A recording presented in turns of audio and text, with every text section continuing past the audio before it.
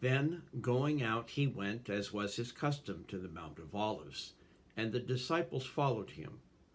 When he arrived at the place, he said to them, "Pray that you may not undergo the test." After withdrawing about a stone's throw from them and kneeling, he prayed, saying, "Father, if you are willing, take this cup away from me. Still, not my will, but yours be done."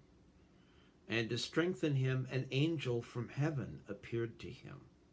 He was in such agony, he prayed so fervently, that his sweat became like drops of blood falling on the ground.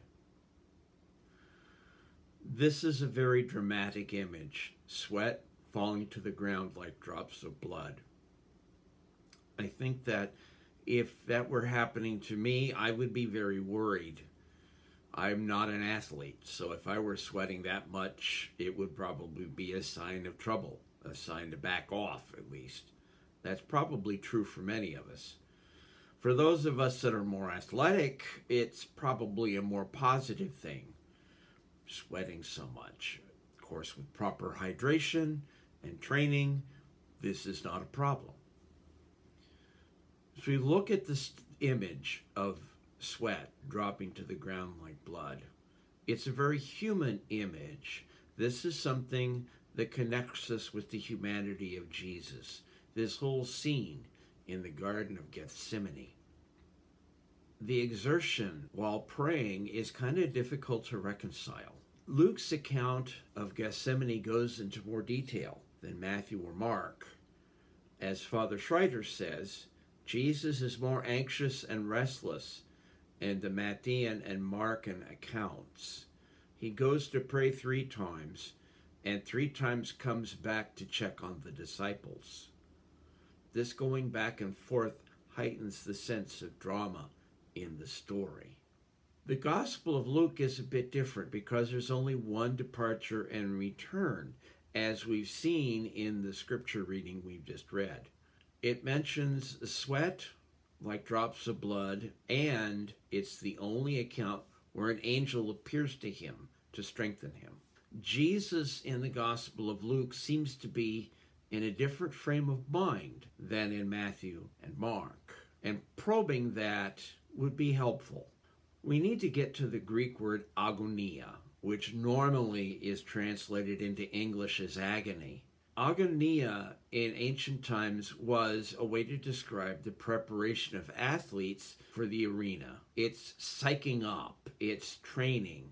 The sweat is a sign of exertion, both mental and physical. In some ways, the appearance of the angel in Luke's account is showing up to be a personal trainer for him, to strengthen him, to keep him going, to make sure everything is going right. What's being prepared for? What's the great athletic endeavor Jesus is psyching himself up for in his passion? He's preparing to take on the combined forces of evil in the passion. He has a long struggle, and that struggle will be to stay on course, to complete what needs to be done. And he maintains that training in Luke's account of the Passion. He's calm and composed. He talks to the women who are weeping for him. He forgives his executioners. He welcomes the good thief into paradise. He commends his spirit to God. This passion is seen as an accomplishment of his training. He needs the training to be able to hang in there through this. And his agonia leads to a victory on Good Friday.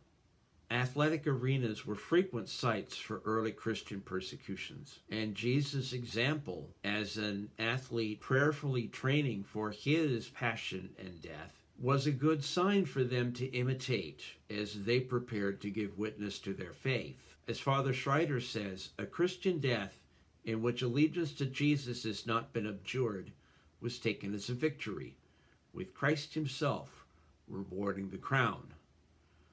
So it called for a prayer discipline that was intense, a prayer discipline very similar to the discipline of an athlete preparing physically and mentally for their contests. The Garden of Gethsemane plays different roles in the Synoptic Gospels. In Matthew and Mark, it's a scene where Jesus is in agony himself. He's in anguish. He's going back and forth, where the tension builds. At the end, he submits to God's will and surrenders himself.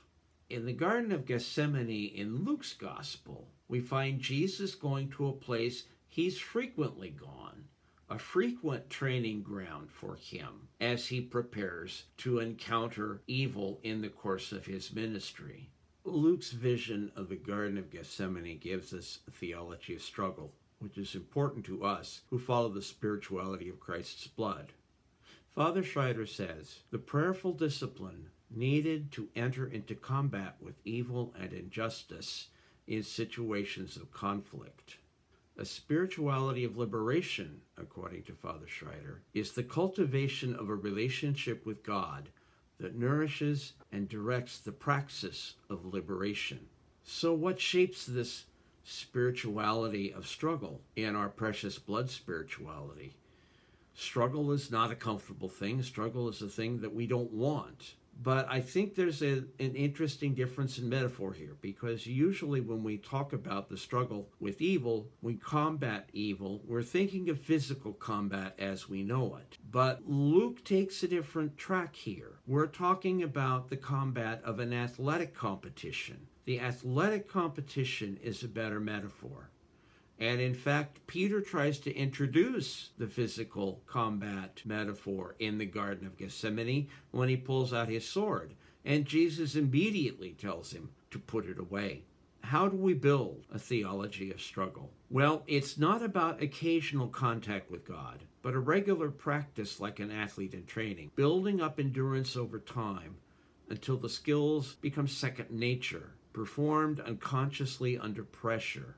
Not only like an athlete, but like a musician. I've heard it said, good musicians practice until they've learned it right. Great musicians practice until they cannot get it wrong.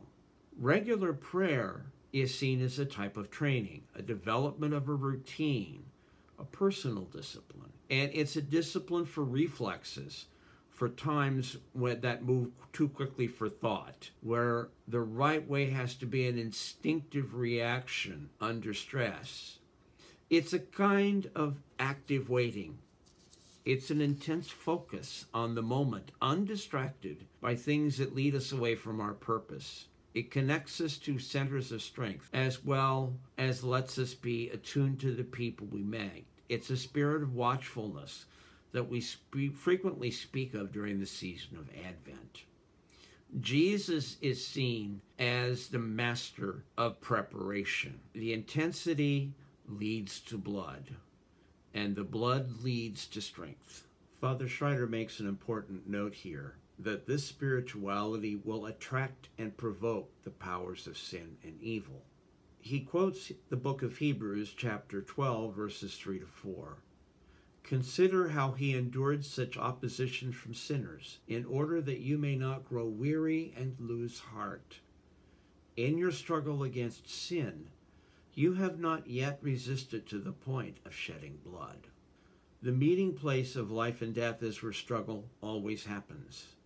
Resistance is part of our struggle, and frequently it's our only response to evil. But it's not a struggle we can rush into. It's not a struggle where we can improvise our way through it by the seat of our pants. It's a kind of struggle that takes a lifetime of preparation. Otherwise, we'll be overwhelmed and we won't have the endurance needed. We must learn active waiting to develop the reflexes we need. We need prayer. We need disciplined prayer. We need a disciplined heart. Yet that heart is open to God at all times, and open to everyone in need around us. We are called to have the heart and mind of Jesus, who is the model of our lives. The model in good times, the model in bad times. The model in times of trial, and the model of preparation we need for when we endure trials in our lives. There's more we can say about this chapter of In Water and in Blood, and will be said soon.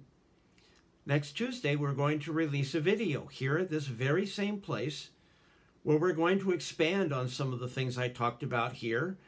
I'll be joined by a couple of other folks, one person very familiar to you all, and somebody new to us, new to our spirituality.